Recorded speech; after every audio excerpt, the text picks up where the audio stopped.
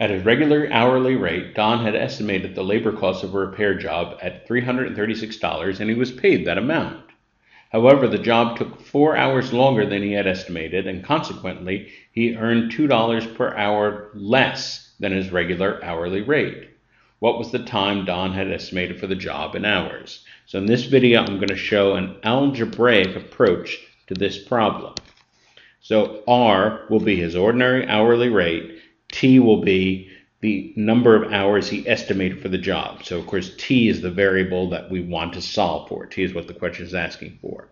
As originally planned, he planned to work for T hours at a rate of R and get paid $336. So R times T equals 336.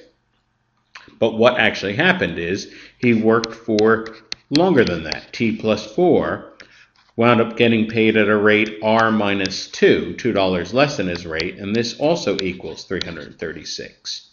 So I'm going to FOIL out this expression. First, product of the first is R times T, outer is 4R, inner is negative 2T, and last is negative 8, and this equals 336.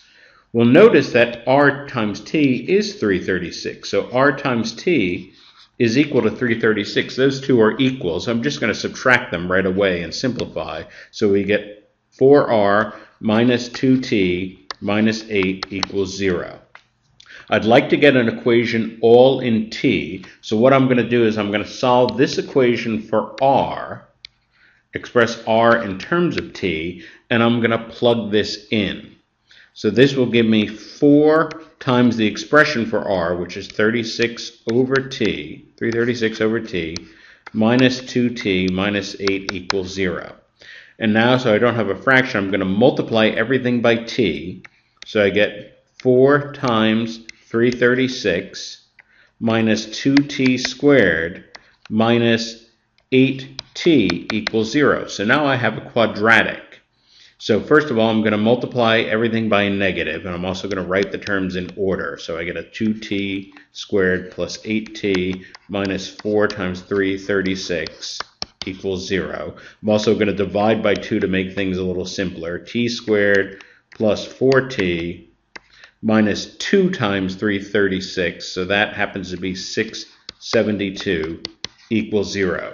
And so now what I want is a product of, I want two numbers that have a product of negative 672, and when you add them together, you get plus 4. So one of them has to be negative, the larger has to be negative, the smaller has to be positive.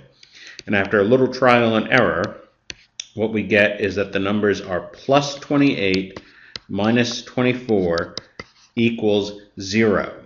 And solving for this, we get T equals negative 28. Of course, that doesn't work. You can't take a negative time.